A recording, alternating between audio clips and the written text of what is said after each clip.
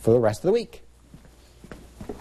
Our Jamie Casino traffic tracker is giving us a live look outside at 95 South. And you're seeing traffic pick up in both directions, but still not a huge deal out on those roadways on 95. We'll go over to our maps and show you an area that is starting to pick up just a little bit with that traffic, that stop and go traffic, and that is right here from Hodgeville Road to about Highway 30 right here. Still not too bad, as we're seeing these backups usually starting up from Goshen Road and going all the way down to that 95 interchange. So I guess it's a slight win, and there's still time for you guys to get outside and beat most of that traffic. So that's good news right there. But your 21 southbound drive times, they are, like I said, starting to pick up, especially right here. We're seeing that little car just getting further over here to the red.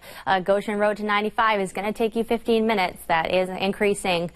So give yourself a little extra time. There's still time to get out there without running into that serious traffic, though. 95 to 516 will take you 11 minutes, and then jumping right back up here, 9th Street to Goshen Road. That's going to take you just 9 minutes.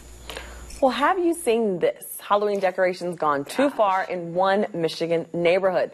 Some people say their neighbor crossed the line. Yeah, you can see the owner of this home is a big fan of spooky decorations. However,